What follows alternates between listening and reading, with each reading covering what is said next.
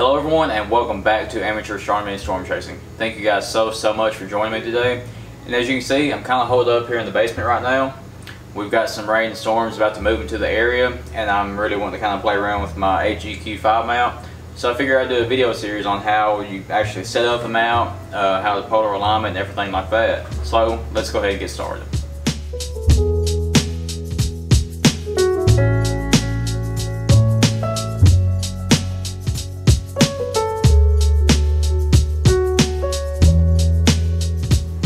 So some of you guys may know I just got the HEQ5 Pro in about a week ago, and I've had about a week now to really play around with it, and I've actually had one clear night where I was actually able to set it up and successfully actually get a picture before some clouds moved in. So I think I've got a pretty good feel now of how to set everything up, how to properly polar align, and also do the 1, 2, and 3 star alignment. So as I said earlier, I'm going to do like a quick video series just to maybe kind of clear some things up and, you know, explain to you guys just kind of how to work your way through all of this stuff. Because I know whenever I first opened this thing up, I was definitely intimidated by the size of it and just kind of how complicated everything seems. But in the long run, it's really not that complicated whatsoever. And I want to show you exactly step by step how I do all this. So what's in the box whenever you first open up your new HEQ5 Pro?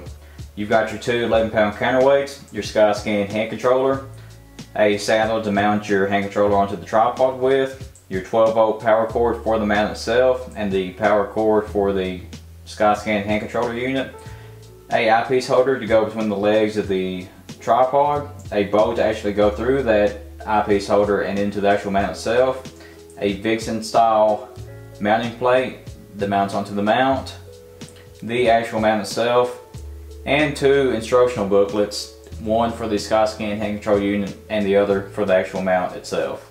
You also get a couple little Allen wrenches here. I'm not too sure what the larger one's used for quite yet. I'm sure it's just to make some minor adjustments on the mount. But the small one here is used to align the actual polar scope in the mount itself, which I'll talk about in another video.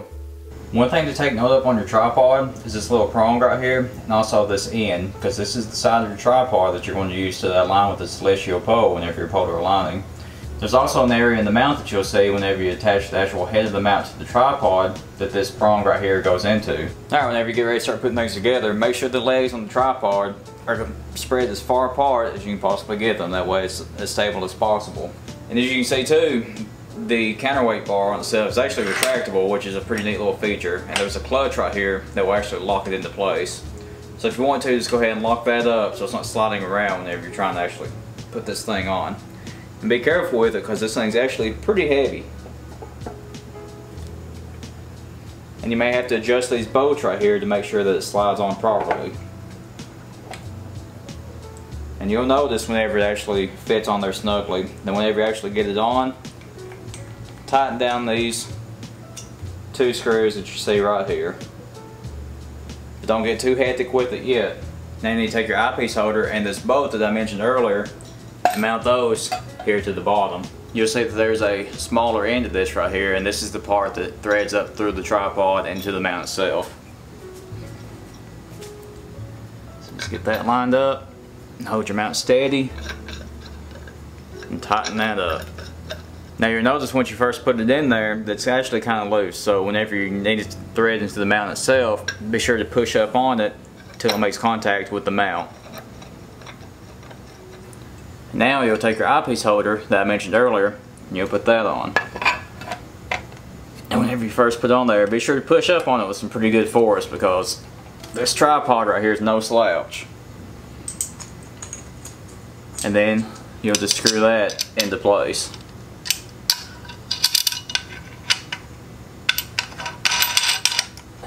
And that right there is what gives this tripod here its extra sturdy support.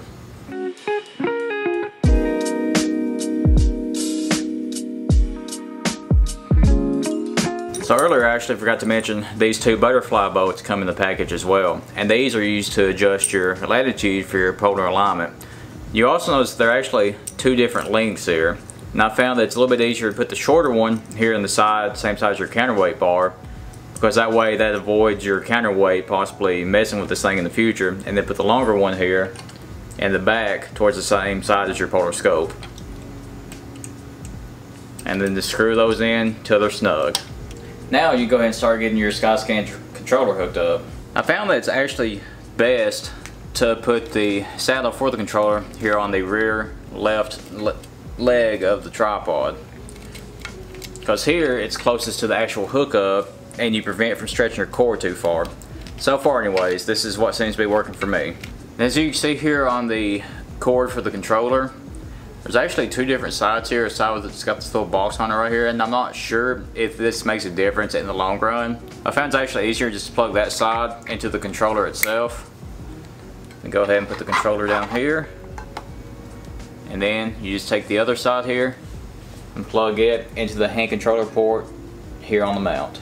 And then at this point, all you really have left is your actual power cord for the mount itself. I'll just go ahead and plug that in. And then so far, I've just been leaving the cord hanging out down here around the eyepiece tray. It doesn't really seem to be much of an issue. And then besides that, go ahead, loosen up the clutch for your counterweight bar, let that down. And down here on the bottom, there's actually a screw that holds the counterweights on just in case you loosen them up and they fall. So you take that screw out, take one of your counterweights, put that on, and go ahead and tighten that down.